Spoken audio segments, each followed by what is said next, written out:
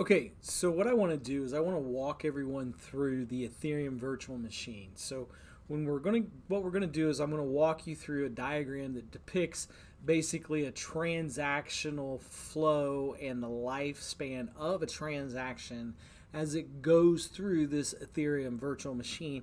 And it should give you a better understanding of actually what's going on and how we get basically truth in transactions and how we get that Turing complete computer through transactions within Ethereum. So let's go ahead and get started. So what I've got here is I've got basically this diagram that depicts the entire Ethereum virtual machine. So let's go ahead and kind of talk about what it is that we're looking at here. So here at the top, if we look at this top section, this of course is going to be our actual blockchain. So this is the blockchain itself, right? And so this is basically, so what we're looking at here is, again, just the blockchain itself. So this is basically just a representation of the actual blockchain that we have running on our systems if we are running a peer-to-peer node. And so if we have a peer-to-peer node, we have basically a level DB database that's holding this information within that particular database.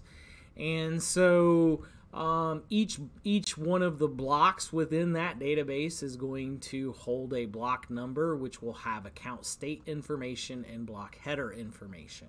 So let's go ahead and speak to all of these variables. So when we think about the block number, this is going to be representative of the block height that we're at. So for instance, if we're at block 600,000, then that would be the actual block number that we would use to go find the transactions that are held within that block. So of course, inside of that block, it will have a code hash, a balance for any accounts and any account state changes.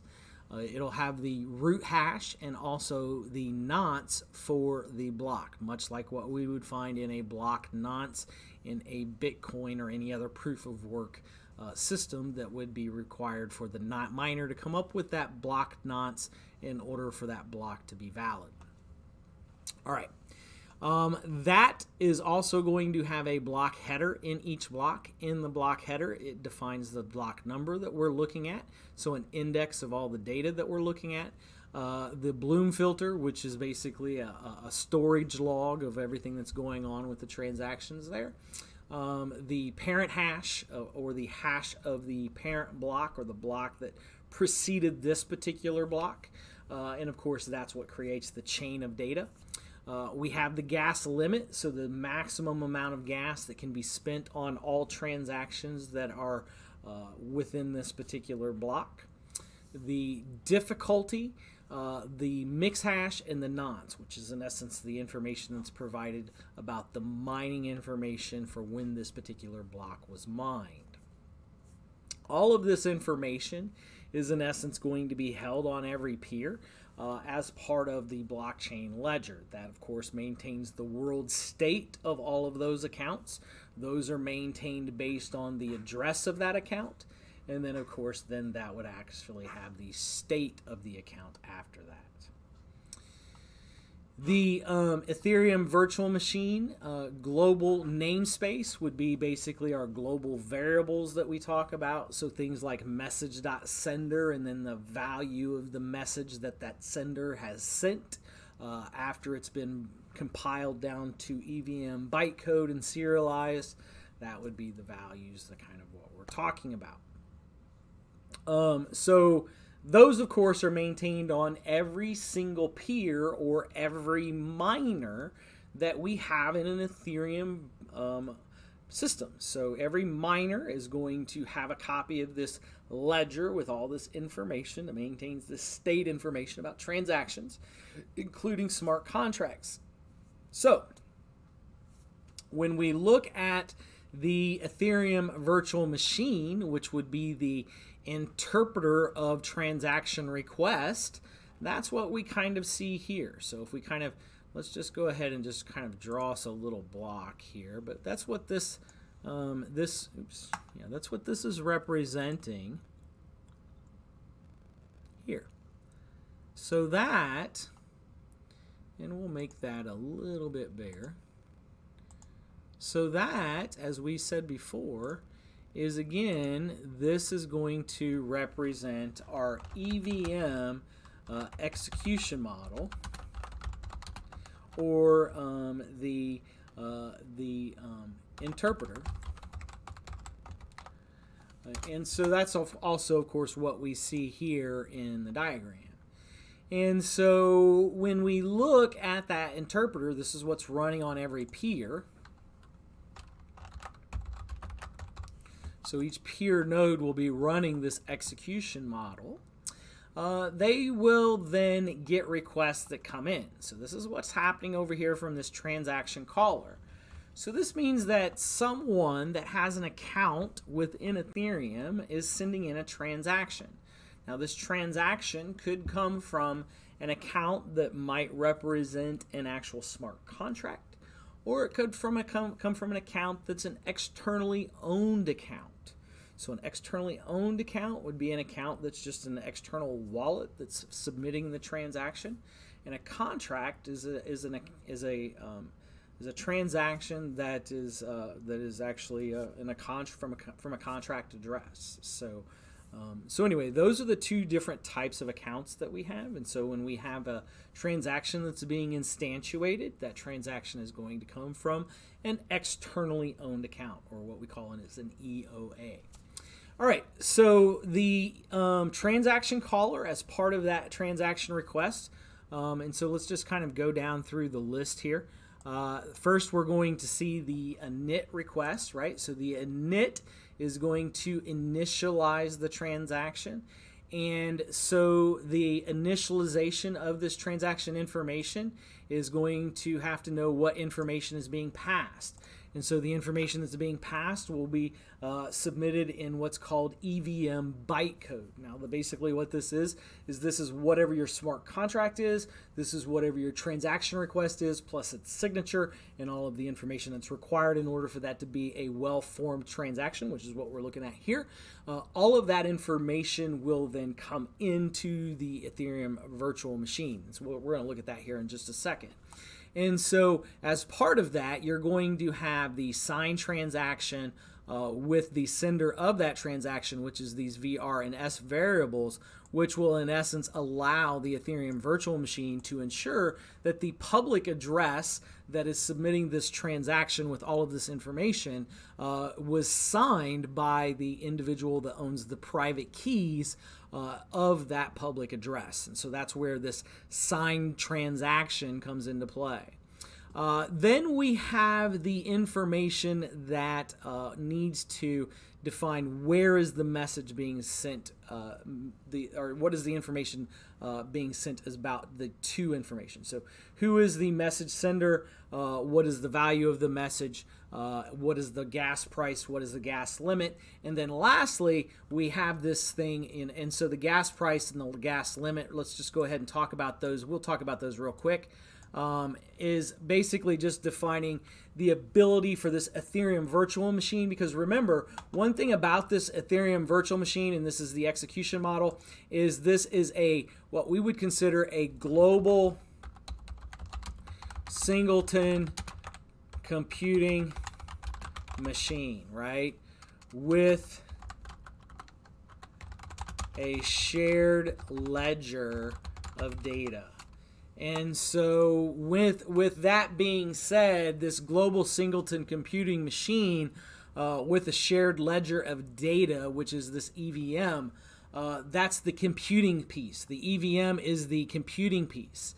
And so this EVM, we want to ensure that we don't have denial of service attacks where a transaction caller could submit a transaction that could run forever or have infinite loops in it. And so to prevent that from happening, we charge an amount of gas. And so that's what we see here. Gas is defined based on the price of how much will it cost to do the compute for the peer node that is running the Ethereum virtual machine. And so the node itself, or the miner, sets the price that they are willing to accept to perform those computing operations. That's the gas price. The gas limit would be how much gas could be spent, or what's the maximum amount of gas that can be spent on this particular transaction. The transaction caller is the one that purchases the gas based on the price at the time, and they use, of course, Ethereum to purchase the gas for the transaction. Any gas that's not used is returned back to the transaction caller in the event that the transaction completes and there's extra gas left over. In the event that there is no gas and there is additional transaction calls that need to be made to complete the transaction would then revert, because we have atomic transactions. If the entire transaction does not complete to its fulfillment, then it will revert back to its beginning, and the gas that was used will not go back to the transaction caller. It will be used and used up by the miner. And so that's something to keep in mind that's a little bit different in Ethereum. All right, one last thing that's very much different in Ethereum, and this is this thing here that we see called the nonce. So let's go ahead and speak to that real quickly.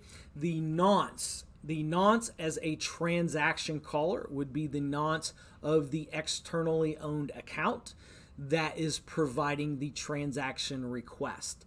The nonce is an incremental counter that counts incrementally from that account how many transactions have occurred. It's in essence giving us the ability to order the transactions as they've been requested from that particular account, so that we have a good order of precedence of when transactions should occur, so that we don't have a double spend problem with those transactions.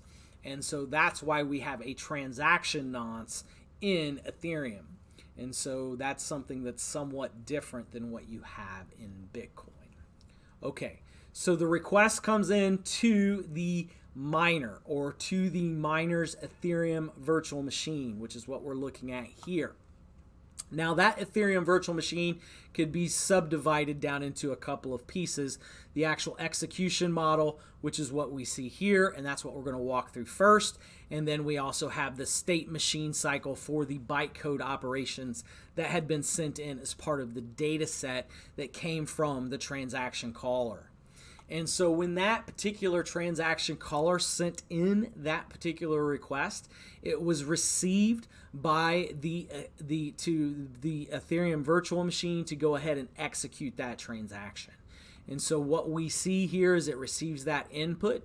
As part of that input, it looks at things like the execution state of that particular transaction account, what its account state, the existing state of that account, what is the gas, the block header, the transaction sender, what is the sender's, the message.sender, the data that's being sent, the value in the transaction, the owner of the code that's actually being executed, and then what is the bytecode of the contract that needs to actually be executed. All of that information will be eventually stored into permanent storage. However, before we store that information into permanent storage, we have to do LIFO stack opcodes on the request that came in, because we have to take some of those arguments and transaction arguments and run them through our program. And so that's where these argument requests and program counters come into play. So as part of that, you have this thing called the LIFO stack. LIFO stack stands for last in, first out. So in essence, basically just think about, you're just stacking things on a stack, and the last in is what you got to look at first in order to do anything, right? Because that's kind of basically how this works. And so these are going to do what we call pushes and pops. So I don't see a pop on here, but there's opcodes on here, like subtracting, adding, doing exponent, putting values onto the stack. And so in essence, think of it as in kind of when you're just doing mathematical calculations with an adding machine. In essence, it's very similar to that. And so it's what we call a last in, first out stack that's using these opcodes in order to figure out what to do. And so we're going to put a magnifying glass on that stack down here at the bottom. And so where did that data come in from that stack? Well, it came from the serialized data bytecode that's part of the EVM request that's coming in from the transaction caller. All right, so the request comes in, and it comes in down here into this thing called the state machine, right? So this is the state machine that actually has the bytecode opcodes that came in over here. So the state machine gets these opcode requests that come in. They come into this clearing storage house. What happens is at that point is they say, okay, what kind of fee does it cost, or does it cost in order for me to run this opcode? If it doesn't, just there's no gas, just refund the gas. If there is, then go ahead and deduct the amount for that particular opcode. Then let's go ahead and run the operation because we've paid for it. And then was it executed successfully? If it wasn't executed successfully, then let's revert. If it was executed successfully, then look and see if there's any remaining opcodes to run, and if there is, then go ahead and run them. If there's not any remaining opcodes to run, then we'll go ahead and just commit that request. If there is additional opcodes to run,